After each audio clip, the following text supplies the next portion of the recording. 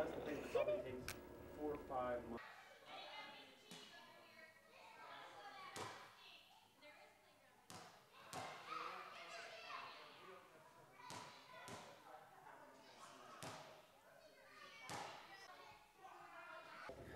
Like grasping on the joystick. Sometimes babies, when they're excited, just hold their arms forward. Yeah, yep.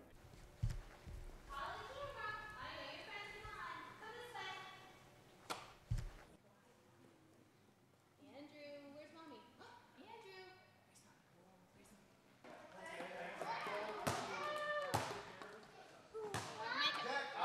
Make it! He, finally saw that possibility that he had the capacity to move and go somewhere, even though he knew if I was set on the floor, I'm stuck in one spot. But when I'm put in this little machine, I can actually go somewhere. And so I guess it's probably okay. You're fine. Yeah, things happen. Absolutely. Bumps and bruises. Bring it to center here. The whole system. And the baby would use the joystick to move the robot in different directions, forward, backward, sideways, turn them around and so forth. And as this is happening, essentially you have all the sensor information as well as the intelligence on board to train the baby to move in a certain desirable way.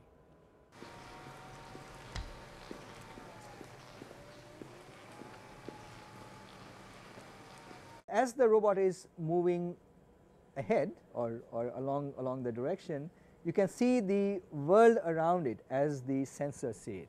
And depending on where it is, essentially these are the boundaries, or this is the free area that the robot can instantaneously move without hitting an obstacle. Forgotten, and the gaps are huge. They're 10-year-olds, 15-year-olds. I think this is the very first step in asking the question, how can robotic sensing not be used for technology's sake, but actually be thought of for a bridge for a human to advance.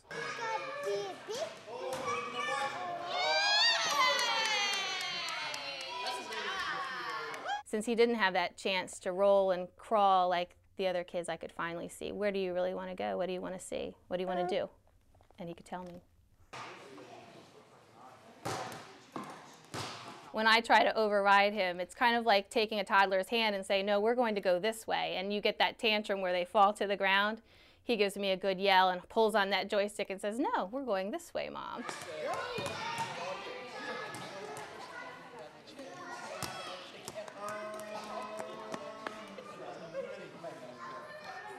The biggest smiles come when we see independence bubble up and a kid act like a full-blown brat.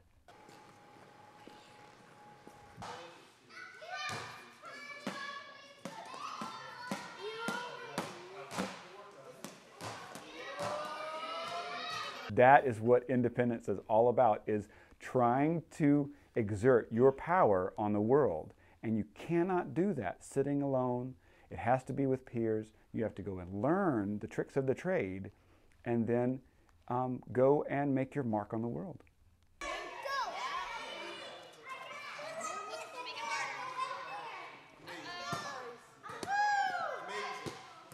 To ask him to sit back and wait for his legs to work so that those other things can, it's hard. I can see the frustration in his eyes, and you're wired to want to move. You're wired to want to explore and learn about your environment now, not in a couple of years. Everybody in! Everybody in! Okay, thank you, Mom. I'll take it.